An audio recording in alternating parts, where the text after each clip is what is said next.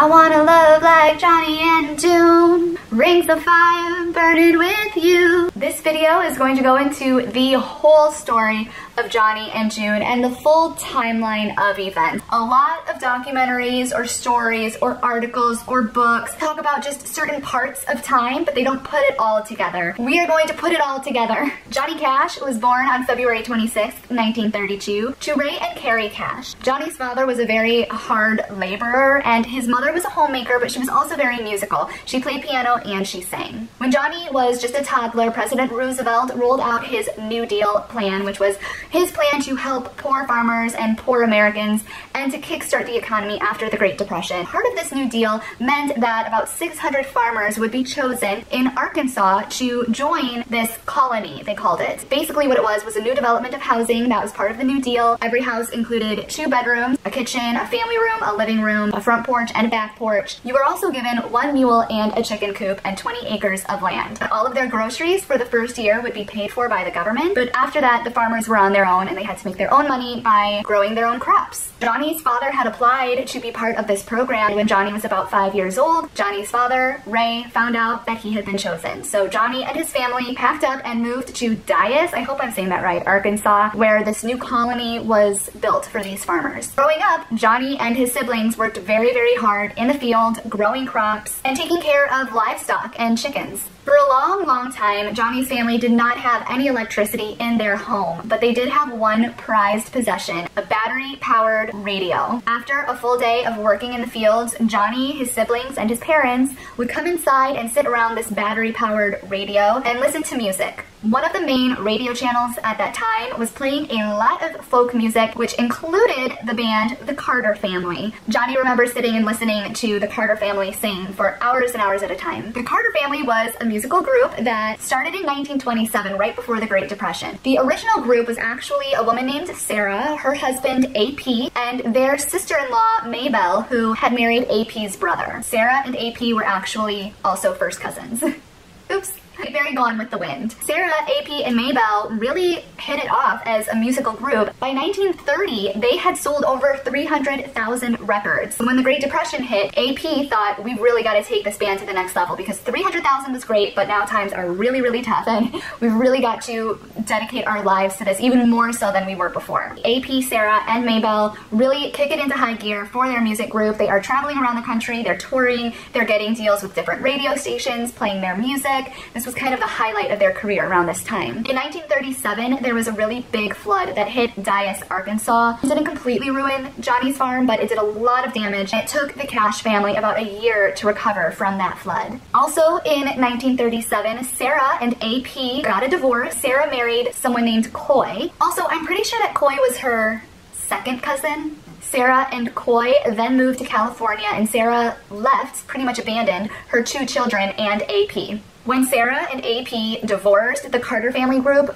completely fell apart because the group was Sarah, AP, and Maybelle. AP and Maybelle decided to split up the Carter family group. AP and his 2 children rebranded themselves as the AP Carter family, and Maybelle and her 3 daughters, Anita, June, and Helen, formed a group and rebranded themselves as the Carter Sisters and Mother Maybelle. The Carter Sisters and Mother Maybelle did very, very well. The AP Carter family also recorded several songs and didn't do badly, but the Carter Sisters and Mother Maybelle really went far with it. They actually ended up attracting the talent of Chet Atkins in 1949, and around that same time the Grand Ole Opry was approaching the Carter Sisters and Mother Maybelle, asking them to join the radio station and join the Grand Ole Opry as a permanent fixture of that show. And the Grand Ole Opry actually did not want Chet Atkins to join with them. The Opry was very adamant that this offer was for the Carter Sisters and Mother Maybelle only, no Chet, but the Carter Sisters and Mother Maybelle were very insistent that Chet Atkins was part of their band, and they would not join the Grand Ole Opry without Chet Atkins. Finally, in 1950, the Grand Ole Opry agreed to allow Chet Atkins and the Carter family sisters into the show on a permanent basis. While all of that drama was happening with the Carter family and the divorce and the rebranding and the Opry, Johnny was still just working on his parents' farm. He had also begun playing guitar himself and singing gospel music. Johnny jokes that he would be in one room playing guitar and singing, and his mother would be in another room going, "Is that you?" She was so surprised that this sound was coming out of him, especially after his voice dropped. His mother told him, "You've got a gift. God has his hand on you, child. Like, you've got to use that voice because that voice is chef's kiss. However, in 1950, Johnny was turning 18 and he needed to start working a real job. He didn't know at that time how he was going to make any money playing music. He ended up getting an actual job at a car manufacturer making Pontiacs. He jokes that this job did not last long because he really didn't like it and he was pretty bored. Johnny decided to join the Air Force. He went to a base in Texas to learn Russian coding. A few months into being at the Texas base, the Korean War broke out. The Air Force told Johnny that they were going to deploy him. Johnny didn't know where he was being deployed, but he knew that he was going to be deployed somewhere. One night, Johnny and his friends from the base had a night off. They knew they were being deployed soon, so they wanted to go do something really fun. They went to a local ice rink in San Antonio, Texas, and it was there that Johnny met his future wife, Vivian. Johnny says as soon as he met Vivian, he knew that she was the one. He was completely smitten with her. After 2 or 3 dates, they both knew that they were the ones for each other. He told Vivian, I know I'm being deployed, but I really, really like you. I love you even, and I know that you're the one.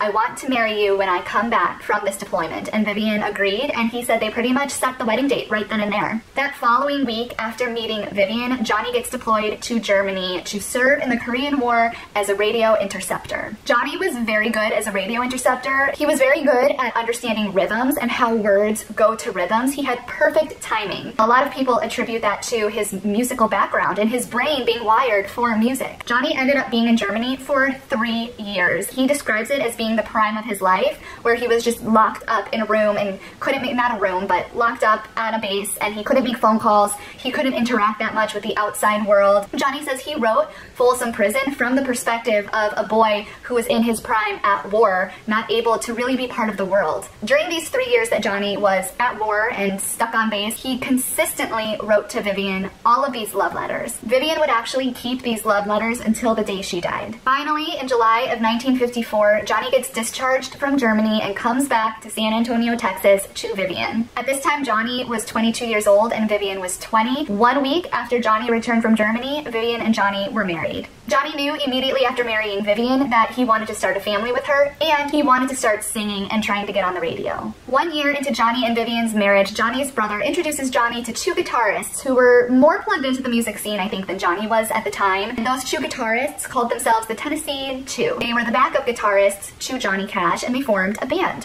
In the same year that Johnny met these 2 guitarists and formed this band, he and Vivian gave birth to their first child named Roseanne. At almost the same time that Roseanne Cash was born, in a completely separate world in Nashville, Tennessee, June gives birth to her first child that she named Rebecca. And she has also married somebody named Carl Smith, who was a country singer that she met at the Opry. June was actually pregnant with Rebecca when she and Carl Smith separated. Her and Carl Smith separated in early 1955, but it wasn't until December of 1956 that June and Carl's divorce was final. June was actually suing Carl Smith for abandonment. It seemed like a very hostile divorce, but Carl Smith insisted to a newspaper that nobody was mad, and it was very civil, and it was a mutual agreement. Now, while June Carter is going through that whole divorce with Carl Smith, enter Elvis Presley.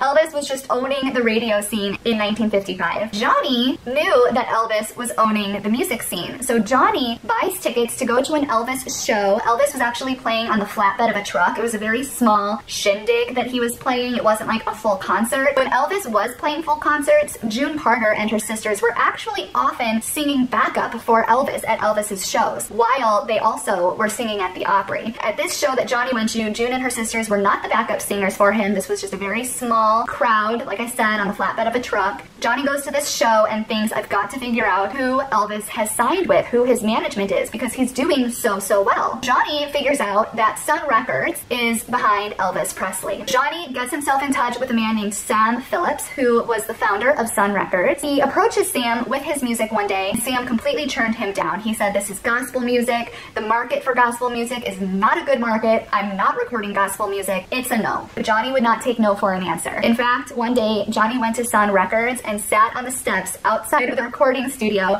until somebody let him in. When they let him in, he took in his guitar and said to Sam Phillips, I want to play more for you. I'll play something that's not gospel. Johnny Cash starts to sing cover songs by the Carter family. Now, Sam Phillips knew June and Anita and Helen because they had been backup singers for Elvis multiple times. So he knew these songs very well that Johnny was covering. But he kept saying to Johnny, I want you to play another song that you wrote. And Johnny was very surprised because he considered his music all gospel music. He knew that Sam didn't want to hear gospel music, so Johnny ends up playing the song Hey Porter. After playing Hey Porter, Sam says, I'll tell you what, you go get those two guitarists who have been playing with you this whole time, you bring them in here and we're gonna cut that song. And Johnny just left the studio completely elated. It might have been that day that Johnny and Vivian conceived their second child because in April of 1956, Kathy Cash was born. Johnny is just riding a high. Sun Records ends up cutting Hey Porter and signing Johnny Cash. Johnny Cash went on tour with Elvis in that same year. That's where Johnny absolutely exploded in fame. In July of 1956, Johnny was invited to sing at the Grand Ole Opry, where, guess what? June Carter and her sisters pretty much were living. They were always at the Opry. Carl Smith, who was June Carter's separated husband at that time. Everybody says that Carl Smith was her husband at the time. They were not happily married in July of 1956. Trust me. But nonetheless, Carl Smith was still working at the Opry, and so was June, and Carl Smith actually introduces Johnny Cash to the crowd on that day in July of 1956. It was backstage of that same show Johnny Cash meets June Carter. June kind of laughed because she had known Elvis. She had been singing backup for Elvis. Elvis knew Johnny because they were both working with Sun Records and were touring together. Elvis kept playing Johnny Cash songs for June when they were on tour together. June had already heard Johnny's music before meeting him in person, and she was already a fan of Johnny Cash's. Johnny Cash obviously had been listening to June Carter growing up on the farm, so he knew who June was, and they had kind of a funny exchange when they met for the first time. Johnny was saying, I love your music, I've been listening to you my whole life. And June returned that fascination to Johnny, saying, I feel like I already know you because Elvis has been playing all of your music too. 1 year after Johnny performs at the Grand Ole Opry and meets June, June married a man named Ed. Every time I read about Ed, he was something different. He was a police officer, race car driver, and something else. He just did a lot of that. Oh, a retired football player. June ends up marrying Ed, and they together had another daughter named Rosie in 1958. After meeting June Carter, Johnny went back to his wife Vivian and continued to play music and tour and give Vivian children. In 1959, Cindy Cash was born, and in 1961, Johnny and Vivian gave birth to their last daughter that they would have together, named Tara. In 1960, AP died. Remember the AP Carter family? He was the husband of Sarah. He passes away. When AP dies, the Carter sisters and mother Maybelle reclaimed the name The Carter Family as their band name.